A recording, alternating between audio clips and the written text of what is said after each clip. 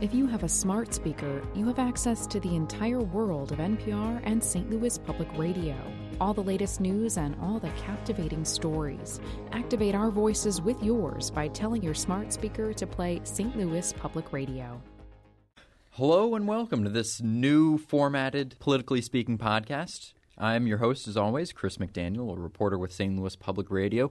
Joining me in a different studio today, Joe Manis with the St. Louis Beacon. And Jason Rosenbaum of the St. Louis Beacon. And our special guest today, State Senator Eric Schmitt.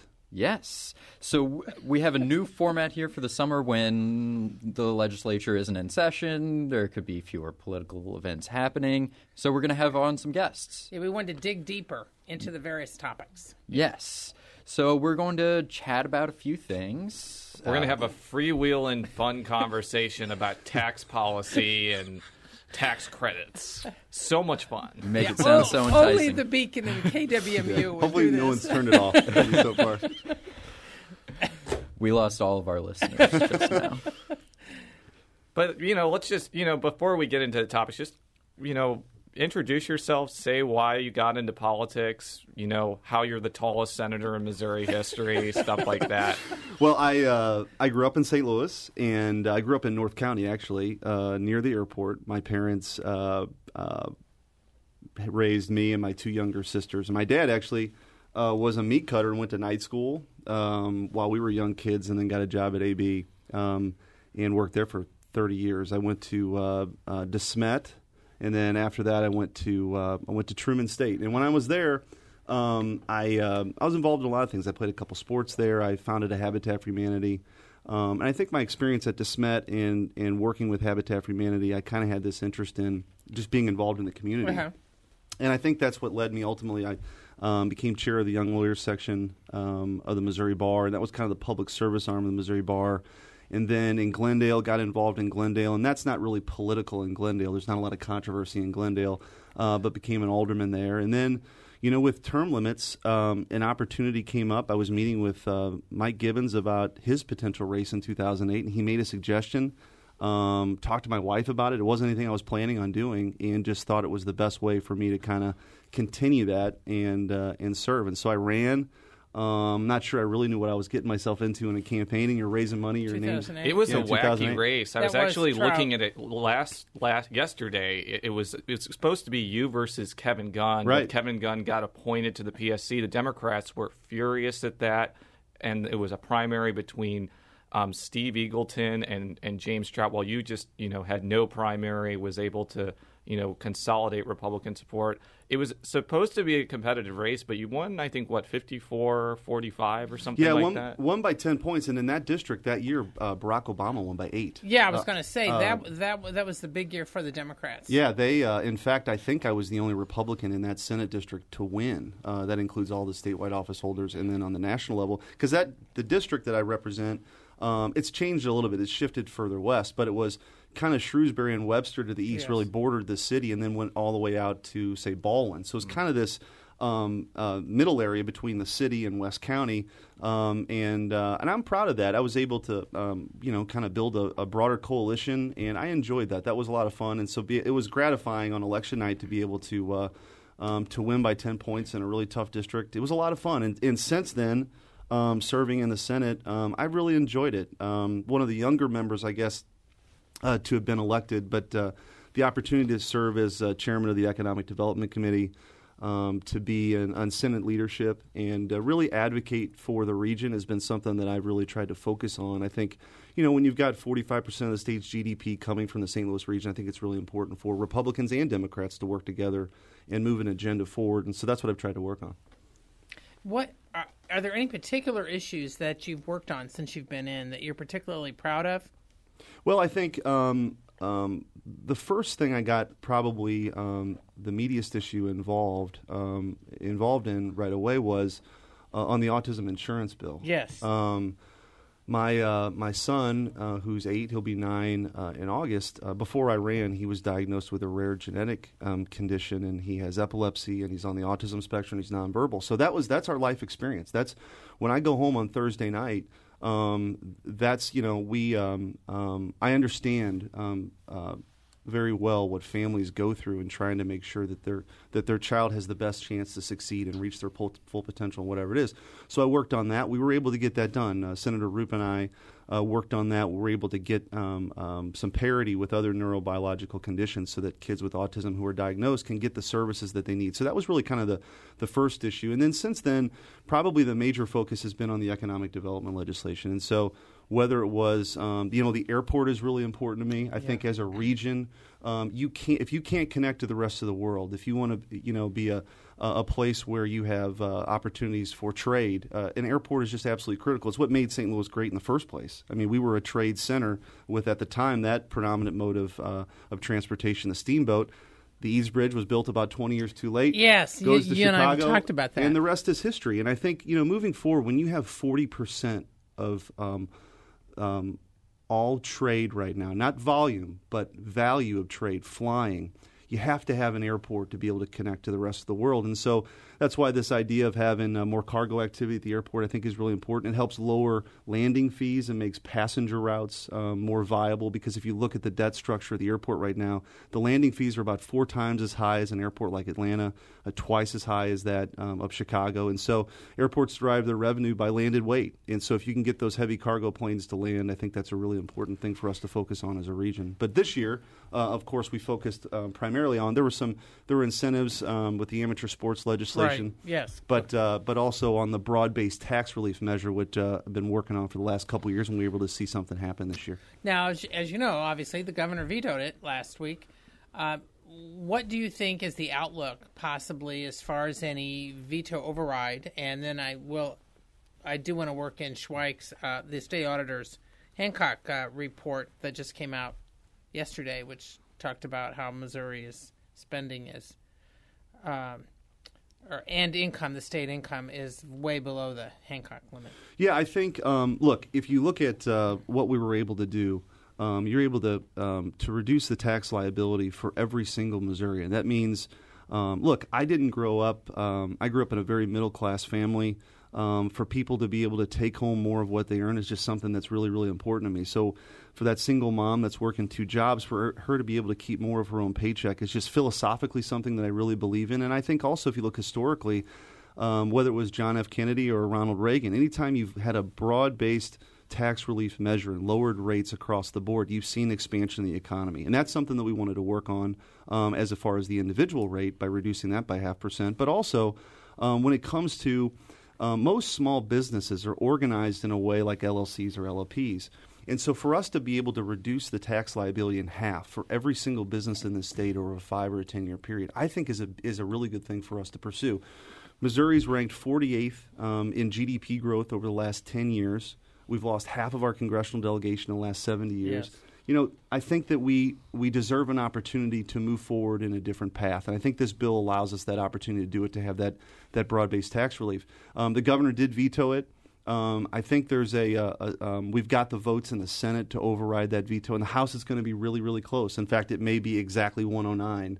That's the number with Jason Smith now going to Washington. I think that's the number that they're left with in the House. And so the House has to get every single Republican to vote for that override. And overrides are rare, but I do think from a philosophical point of view, this is one thing that really unites us in Jefferson City. This is something that I think we all viewed as a major accomplishment. It's the first time we've had any significant tax reform in 100 years. So this opportunity doesn't come along every day, and so I think in September there'll be a lot of drama, but hopefully we can get that done. Do you think that the prescription drug aspect is going to make it harder for those 3 Republicans in the House to vote to override? I don't think so. That provision doesn't kick in until 2015, and I got to believe that if we go in next year in 2014, that will be one of the first bills that are pre-filed, and I can't imagine there would be any problem making that change. So I think that's something that has been thrown out there. I think the governor.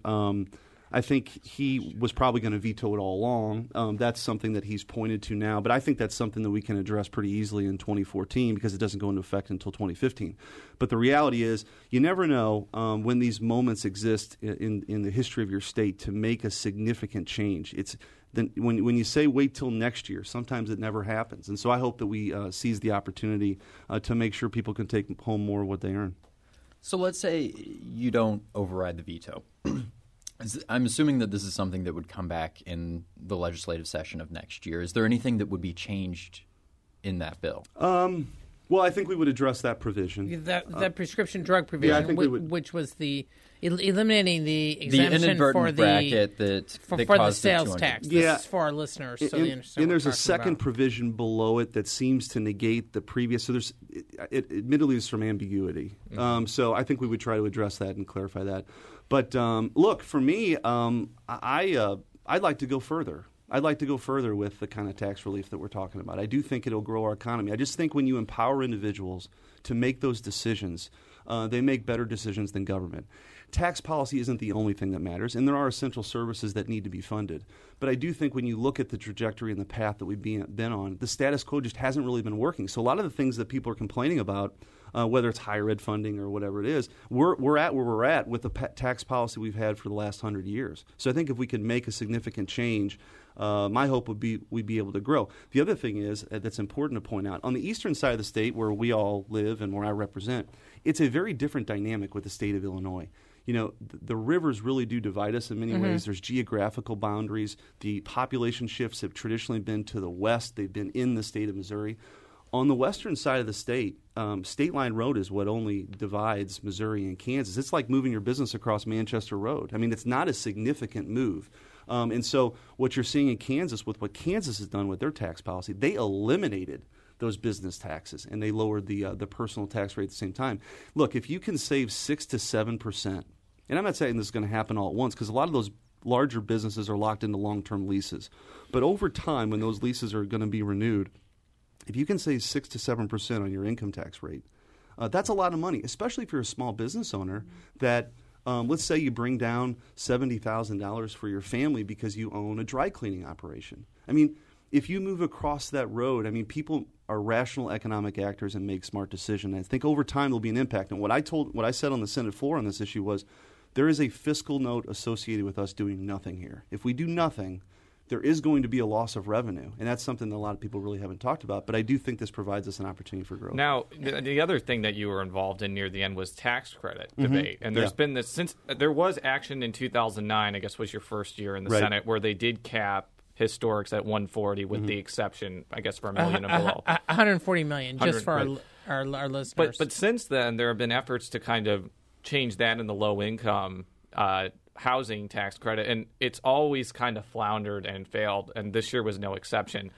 Kind of a two-part question. Why do you think there hasn't been consensus on that issue, and what do you think is going to need to be done for the Senate and the House to finally come to some sort of agreement on that? Yeah, it's been a challenging issue in the sense that, and we went into a special session on this issue 2 years ago in 2011 to try to find that balance between, look, I think that with the incentive programs that we have in place, we ought to constantly be reviewing them. So I don't even have a problem with having sunsets on the programs so that you have a constant review. If they work, you renew them. If they don't, you let them sunset. So what we tried to do this year was we tried to have some sort of delineation between what these incentives and these credits do. We moved out of my committee and out of the Senate floor and over to the House pretty early. The benevolent tax credits, the ones like for pregnancy resource centers or food pantries, things that are more charitable in nature, those exist in our code. We moved those out early and we're able to separate those from the larger tax credit debate. One of the other things we were able to do early on, which I'm proud of, is we were able to say, look, on this amateur sports incentive, the landscape has changed across the country. States like Ohio and Texas and Florida are landing these very lucrative events that we used to be able to host here. Final Fours, Frozen Fours, wrestling championships. And that landscape has just changed. So we devised a per-ticket incentive that basically you're assuming that somebody spends a little over $100 for one of these events, which is very conservative if they get a hotel room, and 90% of the people that go to these things are from outside of our state. So we were able to get that done early. And I think that has borne fruit pretty early. I think it's going to be announced, if it hasn't already, that St. Louis has landed the SEC basketball tournament for 2017. They were able to take that piece of legislation down to Nashville to the SEC officials and get that event. And so I think that's a positive, and that can bring in revenue and also money for those businesses that support those events, restaurants, bars, retailers, hotels, the hospitality industry. Those are important sectors of our economy. We were able to move those out early. Then the idea was to put together a more scaled-down package of economic development and tax credit reform. We had the freight forwarder piece in there that's critical for Lambert. We had the data center legislation. You had the angel investor credit in there. And then also we took a look at, from a broad perspective, what are we doing right now in our state's portfolio? Admittedly, we're pretty real estate heavy. Mm-hmm. I support the historic preservation tax credit. It's done a lot. We're in Midtown right now. We're in the Grand Center, and I know there's been a lot of utilization here. And there's been this place looks. When I was in law school here 15 years ago, this place looks totally different. It's great. Mm-hmm. In downtown Washington Avenue, it's done a lot because development in the urban core is just different than in greenfields, and you kind of have to acknowledge that.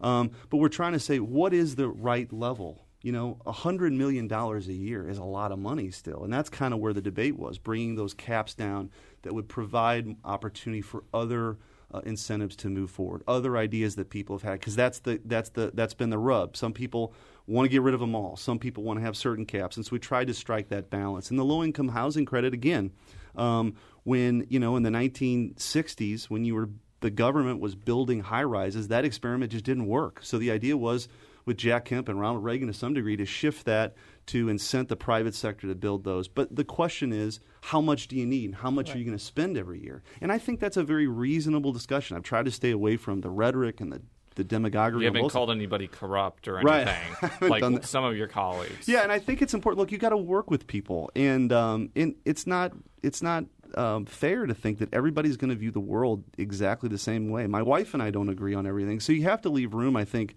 for people to be able to work together and find compromise. That's not a dirty word. I mean, that's how our system of government was set up. People have different ideas. The House and the Senate operate differently. We have a Democrat governor. So anyway, that's kind of where we've been. We haven't been able to get that total agreement on what that package looks like, and hopefully moving forward we can find that, because I do think some of the things that are out there that in our portfolio are in desperate need of some reform. And I also think there's some other ideas out there that should move forward. Now, talking about Kansas, though, I mean, this is in connection with not just the tax credit, but also going back to the tax cut thing.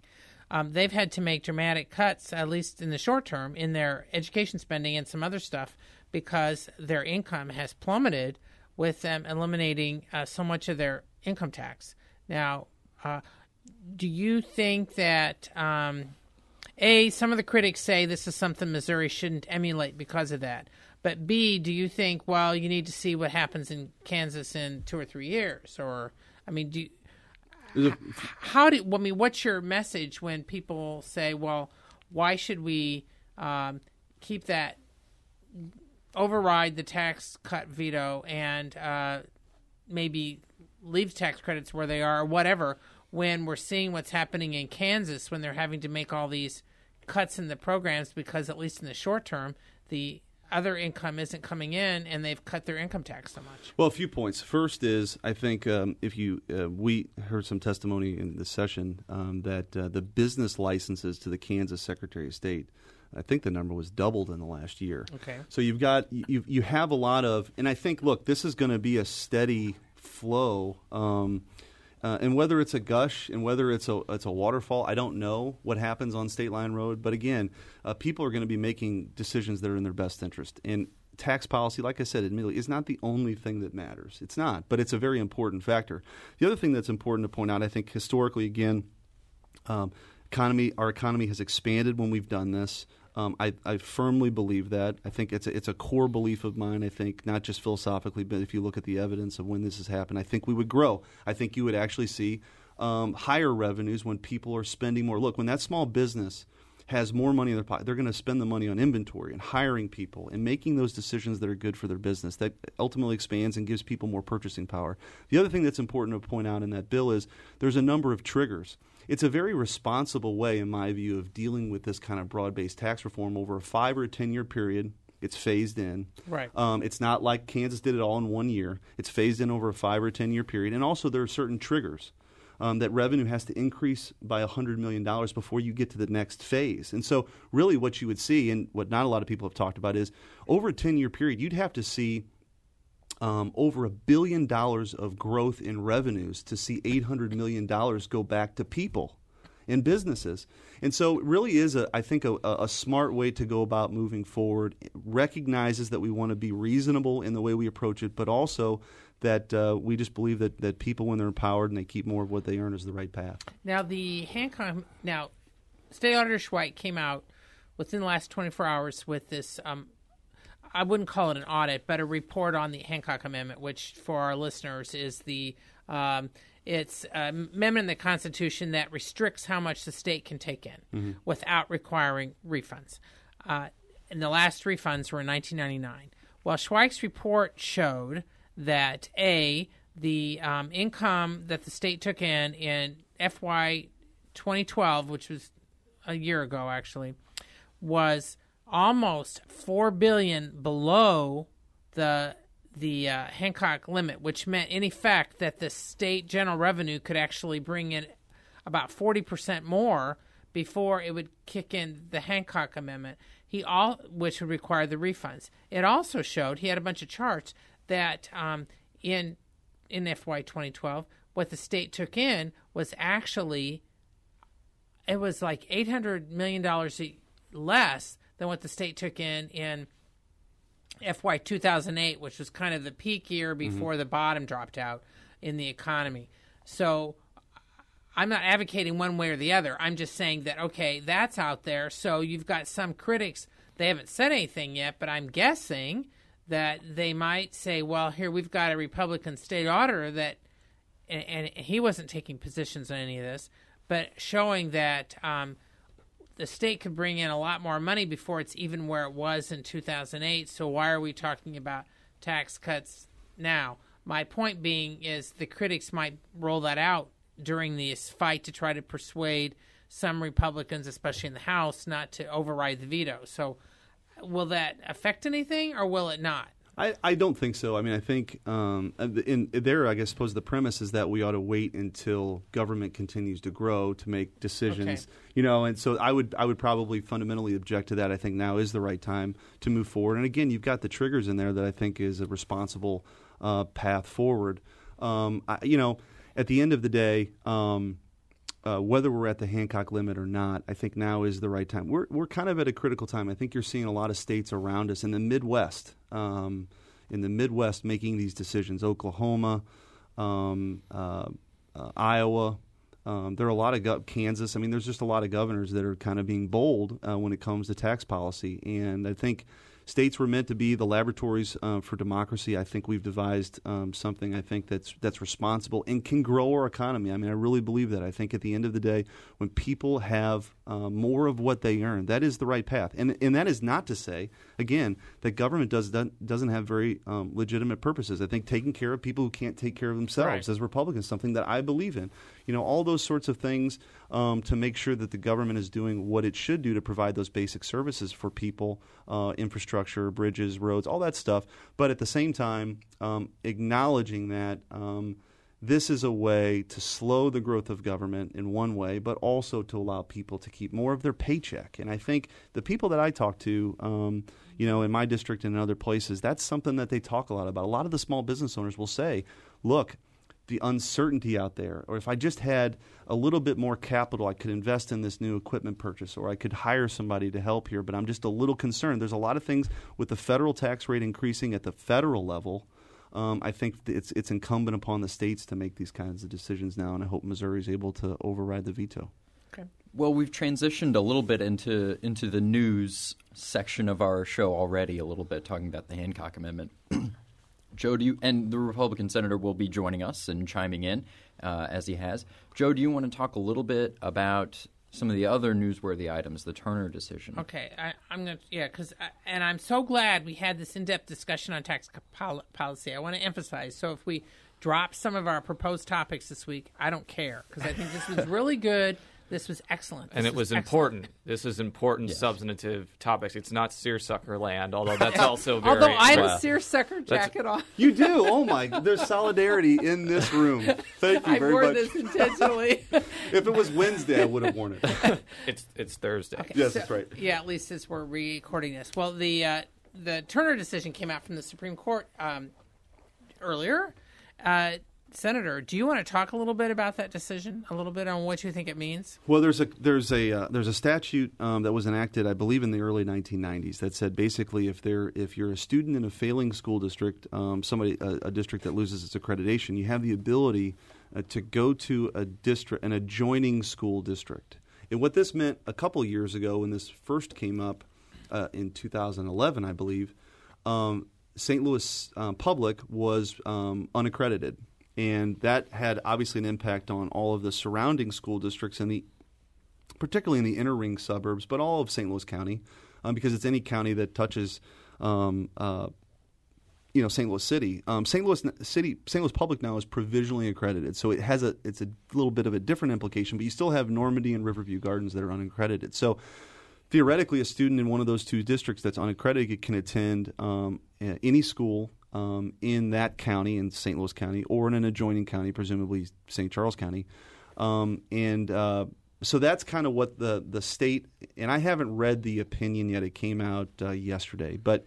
If we're at where we're at in 2011, that's the basic kind of framework of the argument. And so then the question becomes, and look, here's where I'm at. I represent a lot of those districts, Kirkwood, Parkway, those districts. And I think at the end of the day, I believe that those kids deserve an opportunity in St. Louis Public or in those other districts to get the best education they can.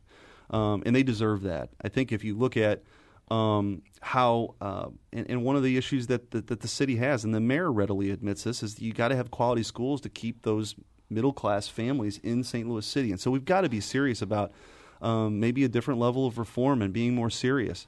And even if it's just in the St. Louis region, I'm okay with that. But sometimes in our state, we have a large rural delegation too, and they view that as, well, we don't have a problem here, and why are you bringing your issues to us? And so we've got to work through all that. But one of the other things I do think is important to point out, though, is for taxpayers in those receiving school districts. The discussion a couple years ago is if they have room, we wanted to make sure that those slots were made available for people to transfer. But the bigger question then becomes, what is the obligation then? To the extent of the law, does it require those receiving districts to then hire new teachers and pay for them to build new buildings? And so those are some of the questions, that we're going to have to work through. And it overlays this other issue, Joe, that is much more complicated, that I believe and been talking about for a couple of years. We've got to take a look at our foundation formula again. We have a situation where probably in the listening audience, in the city and in the county in particular, over 90% of a kid's education in those districts like Kirkwood comes from local taxpayers. Correct. Just so the listeners know, the foundation formula is the state's basic funding program that sends money back to the individual school districts. Right, and so that's the single largest appropriation in our budget. $3 billion a year go to the over 520 some odd school districts. Yeah, but very, very small percentage goes to the suburban schools. Kirkwood, for example, gets a couple $100 a kid. So the rest of the $12,000 comes from local taxpayers. And then those tax dollars go to Jefferson City and then are distributed among the other school districts in the state, some of which may be only funded at a local level, say 40%. Right. So you've got I think it's time for us to really take a look at this. The other thing in that formula is there's $20 million a year we pay to school districts that have declining enrollment.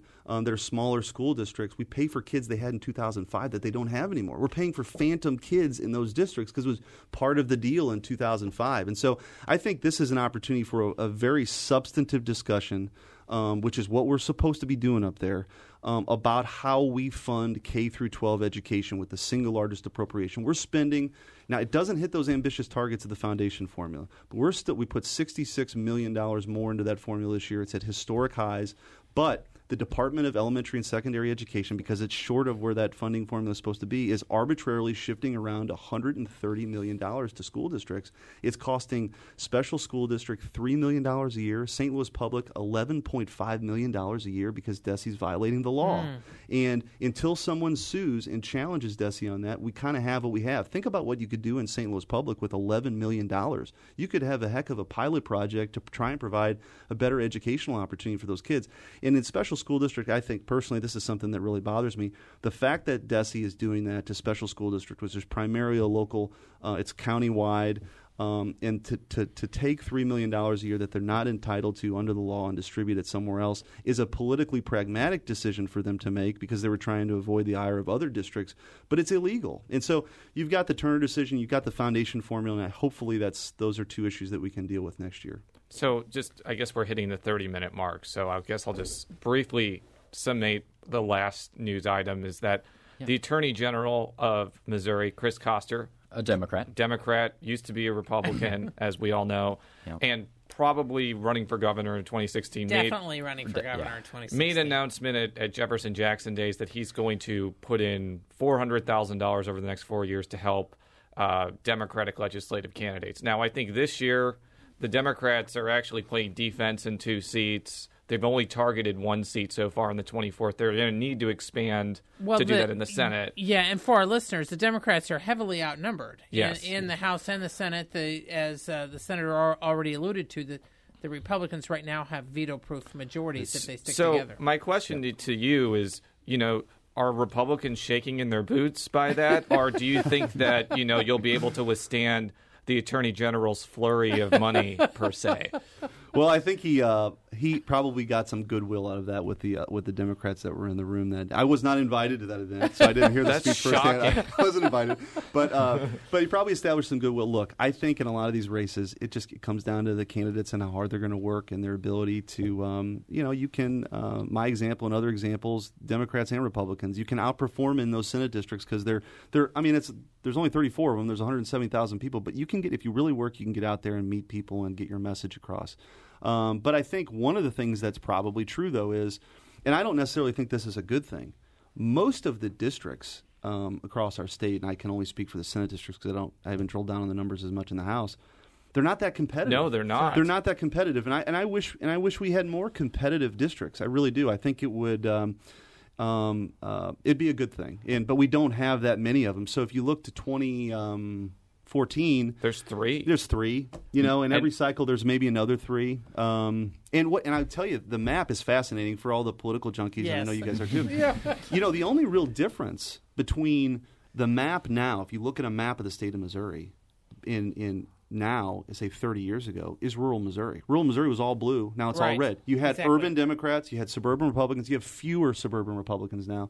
But you had blue and then red, and then it was all blue in rural Missouri. Now it's all red. I mean, there's not a single Democrat that represents rural Missouri. I mean, Senator Ryan McKenna is a friend of mine. He would dispute that he's even rural. Yeah, he's on the Ag Committee, and I think he wonders why. But but he's a good guy. But no, it's just you just don't have that many competitive districts, and so there'll be a few. There's a few every cycle, but I think it'd be a good thing if we had more of those. Now, one last question before we go off the air. I mean, you had been talked about running statewide in 2012. You didn't do it. You were looked at as a potential lieutenant governor candidate. You opted not to. 2016, term limits kick in. You won't be running for re-election. I mean, is there any news that we should close out with? I think there may be opportunities, but not to sound like a total meet the press answer. I am focused on. I think there's a lot of important work to do in the Senate right now, and that's what I'm focused on. And chairing that important committee on economic development, being leadership, to try to move an agenda forward is what I'm focused on right now. But we'll see. Okay. There is always a Kirkwood school board or something like that. That's right. Well, we'll have him back on in 2015 to see if we can get a better answer out of that one. A better answer might be the better way, but yeah. You can read all of my stories at stlpublicradio.org. You can read all of Joe and Jason's stories at stlbeacon.org. You can follow me on Twitter at @CSMcDaniel. You can follow Jason on Twitter at Jay Rosenbaum. You can follow Joe on Twitter at Jay Mannis. That's JMANNIES. And you can follow the Senator on Twitter. Eric with a C _ Schmitt, SCHMITT. Yours is a little more complicated than ours. And I know the underscore. No I wish the the Eric Schmitt was taken, so there's an underscore in between. Probably by the Google person. So. That's right. Well, yes. Senator, thank you very much for joining us. Thank you for having me. We'll be back next week. It's worth pointing out that we had a Republican senator on this week, and next week we're planning on having a Democratic senator on. Yes. We're planning on rotating that every week. We'll be back next week. Until then, so long. So long. Thanks. So long. The Gateway brings you the day's news from the St. Louis region and across Missouri. It also includes stories from the Illinois side of the river and our Metro East reporter, Will Bauer. In Alton, in Belleville, in East St. Louis, in Edwardsville, in Cahokia Heights, at Scott Air Force Base, I'm Will Bauer. St. Louis Public Radio. Listen to reports from Will and all of our journalists weekdays on The Gateway, on the STLPR app, and wherever you get podcasts.